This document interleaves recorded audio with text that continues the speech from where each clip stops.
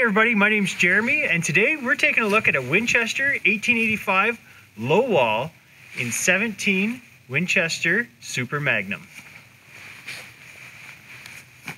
Now you'll notice that right away I have this bipod affixed to it. That's only so I can just set the rifle down and it doesn't fall over. I didn't want to get any marks on it. It's a pretty expensive little rifle. I think they're going to retail new for around $1,800. This is a new one going for about $16. This rifle has the availability to put an optic on top. It's drilled and tapped on the top of the receiver here, as well as on top of the barrel, and you can get a nice little rail that goes across there, and you can affix an optic to it, or you can go with the traditional style sights. This 1885 low wall is a falling block style, so it basically has a little lever here on the bottom, and when you push that forward, this here, the back end drops down. You'll notice that I do have a bipod adapted to this. You could put a bipod on if you want to. My only reason is I've just got it on there lightly just to hold the rifle up because I didn't want it falling over, because it is a fairly expensive rifle. The other provisions, so it does have that front sling stud. It also has one on the rear, and that's so you can attach your sling to it very easily, and it comes like that. The trigger on it's supposed to be very crisp, but we're going to test that out. We're going to see what it's like, and we're going to see how this little guy shoots. I'm going to try shots at 25 yards and then 100 yards. And the 100-yard one I'm going to lay down with the bipod on it, and at 25 we're just going to stand up and shoot freehand. Both shots will be open sights, no optic on this rifle. So here is the falling block action in the open position, and then I'll shut it. Okay, there's your hammer in the cocked position. To let it off, you just put your thumb back on it, release, press the trigger back, and then just release the tension on it like that.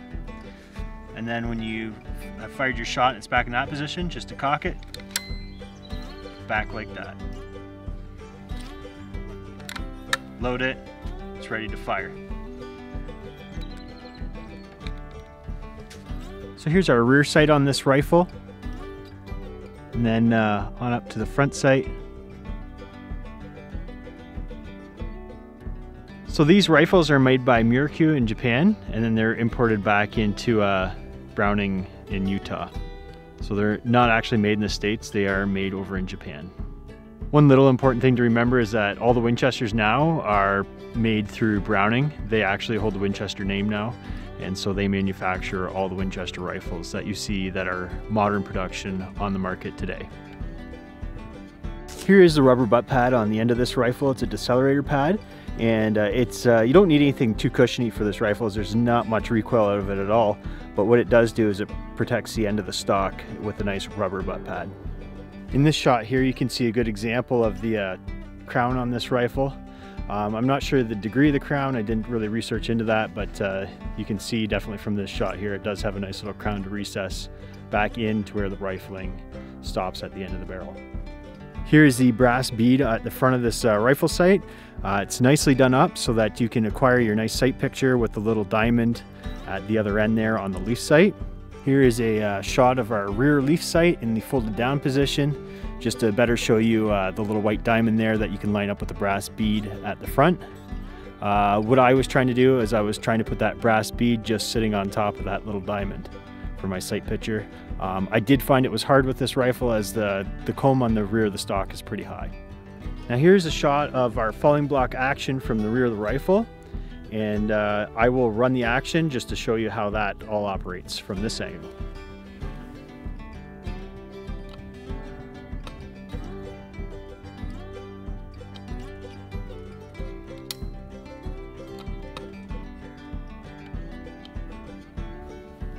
There is our caliber designation and the make of the rifle, Winchester 1885 low wall, 17 WSM only. So you've got Winchester as the make, 1885 low wall as your model, and 17 Winchester Super Mag as your caliber. Okay, so now what we're going to do is we're going to do our shots here at 25 yards. We're going to do a 3-shot group, and I'm going to aim for the top left corner circle target on my target. You'll see it once we're done where I'm shooting. So we're just going to do 3 shots standing. I'm actually going to remove my glove. It's a lot easier to load the rifle with your fingers. So it's fairly simple to load. there is our 17 Winchester Super Mag cartridge. It's a single shot rifle, so with the lever open position, just drop it in there like that and then close it. The gun's cocked and it's ready to go. It is quite a sharp sound, so that's why I am using ear protection even though it's a rimfire. It is a little hard to get your head down and get that in the right spot.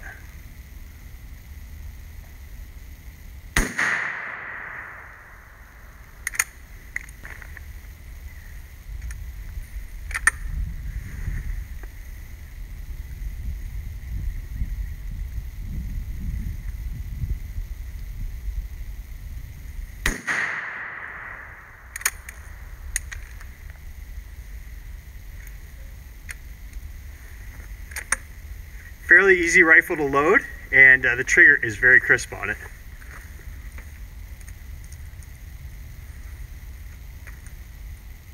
Like I said, the only problem I'm having is getting that sight to line up properly. It would be much better with an optic on there, and just forget about the sights altogether. It is more traditional though with the sights. So the gun's unloaded and we're safe. We'll go take a look at that target now. Okay, so you can see the target here better now. One of those shots made it right into that circle, and then the other two are out. And that is because we are using the sighting system on that rifle. It's a little harder to use. I find it's really hard to get my head down the right spot. Maybe I'm not doing something right, but yeah, it is a little difficult to use those iron sights on there. An optic would work much better for me, and that's what I'm used to using. So we're gonna try now back at 100 yards, and we're gonna shoot for the big bull.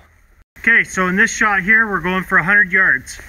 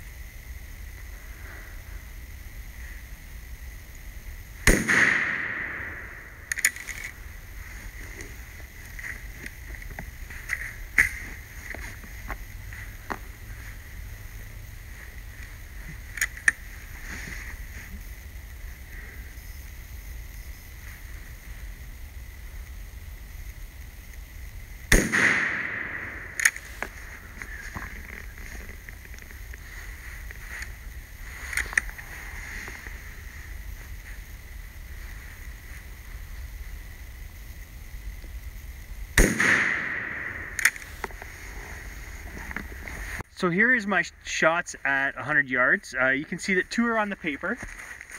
One here, and then I found one that went off here. And the other two, I don't really see them. They might have hit the ground, or they might just be lost in this rubbish here at the bottom. Not very good at 100 yards with open sights. I'm probably mostly to blame with that. I couldn't get my head down low enough to get that sight to work properly. At 25 yards up at the top left there, you can see I had a little better luck. It's a little better of a group. Still, I would be happy though if they were all inside of that black circle. But at 100 yards without an optic, yeah, it was all over the place. And I'm aiming for the top of the circle, thinking that it was going to shoot low. So I got two up there, at least on the paper.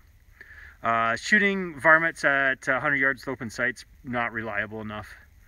At 25 yards though, if you've got small game or something like that, it's a pretty good little rifle. You put an optic on it though, and it's going to change the whole game. I'd love to see what the rail with a good decent optic on there would produce for groups for me. I think it could shoot fairly well. Awesome, thank you for joining us on this video. If you don't want to miss the next one, please click subscribe. Also, if you wouldn't mind, share these videos and toss a like on there. See you next time, thanks.